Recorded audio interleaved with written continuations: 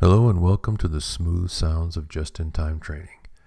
And what a show we have for you today. How would you like to see 4,000 woodpeckers performing an aerial ballet while 87 gorillas and 24 elephants do the dance of the sugar plum fairy? Well, forget it, because instead we've got bootstrapping in GCP, which in a way is like having all the excitement of everything I mentioned without having to clean up afterwards. But right now, let's get things rolling on the Muppet Show. Here is our agenda for today. We shall start with the requirements, then we will walk through the preparation, lastly we will bootstrap an image. Bootstrapping a firewall in GCP requires access to the console or the CLI. We will be using the console for this demonstration. You will also need access to a PAN-OS 8.1 image. If using BYOL, you will need a valid VM-Series auth code. Lastly, you will need an XML firewall configuration file and an Init-cfg.txt file. We start by creating a storage bucket in GCP. In the bucket, create the Bootstrap folders config, content, license, software. Once the folders have been created, upload the Bootstrap files to the relevant folders. For details on Bootstrap package creation, consult the VM-Series documentation. Now let's take a closer look. Here we have a project that I created for the purposes of this demonstration. We'll go to Storage and Browser, click Create Bucket, and specify a globally unique bucket name. We also need to specify a storage class, multi-regional or regional. Regional is sufficient for most needs. Click Create, and once the bucket is created, we'll go through and we will create our folders for our Bootstrap files, config, content, license, and software. I've already created one, so let's have a look at that.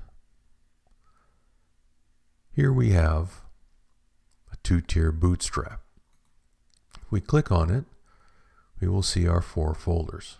Again, in the config, we've got our bootstrap.xml as well as our init-cfg.txt. In the content folder, we're going to have our content updates that we wish to apply at boot time. Because I'm using a BYOL instance, I will need to provide an auth code. If we wanted to, we could also put a version of PAN-OS to upgrade the firewall to at boot time.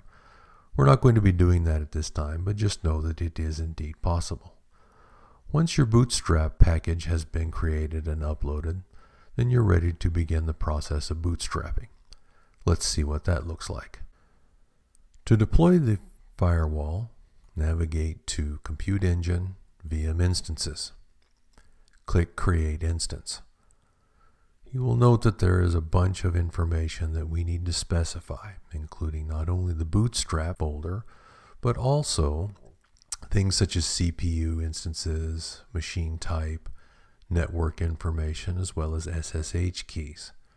I have one here that is ready to go. I have a name instance-1. I am deploying it to US Central 1A. By default, GCP will want to offer you a 1 virtual CPU instance upon which to run it. This is insufficient for the VM-Series. We need at least an N1 standard 4. Once we've selected that, select Customize. By using the Intel Skylake or better CPU platform, we get maximum performance from the VM-Series firewall. In this case, I am using a custom image that was created during the beta. Once GCP goes GA, the process will be similar. Next, what we'll do is we will specify the Bootstrap information. We do that via metadata. In this particular case, the metadata key is going to be VM-Series-Bootstrap-GCE-storage bucket. Don't worry about writing it down. This is going to be in the documentation. The value for this key is going to be 2-tier-bootstrap, which is a Bootstrap configuration that I set up earlier. The rest of these settings can be left at their defaults. Next, we will go up and we will click on Networking. This is going to allow us to go through and attach the various interfaces to the pre-existing networks within the GCP environment. Note that management is ETH0 by default, as it is in all of the cloud service providers. You also have to go through and enable IP forwarding. This is going to only be available to you on the first interface, and it enables it for the entire instance. Note also that by default, the GC environment will go through and specify ephemeral IP address settings. This is typically fine under most circumstances. It will also go through and want to assign an external or public IP address to everything. This is fine for the management and the external interface, but it's probably not going to be wanted for the trust side interface. Consequently, we need to go in and we need to set that to none so that the inside interface of the firewall does not accidentally get a public IP address. The last thing that we will do is go through and specify SSH keys. Use your public SSH key that gets put onto the firewall at deployment time. This is necessary because, like AWS, GCP does not have a default administrative password. You have to use an SSH key for the initial connection so that you can set the password and get to it. Once all that information has been specified, click Create. System will go through and do any final sanity checks and kick off the process of deploying the firewall. Rather than sit here and watch the paint dry, we will have a short intermission while we wait for the instance to complete deployment. Welcome back, my friends, to the show that never ends. We're so glad you could attend. Come inside, come inside.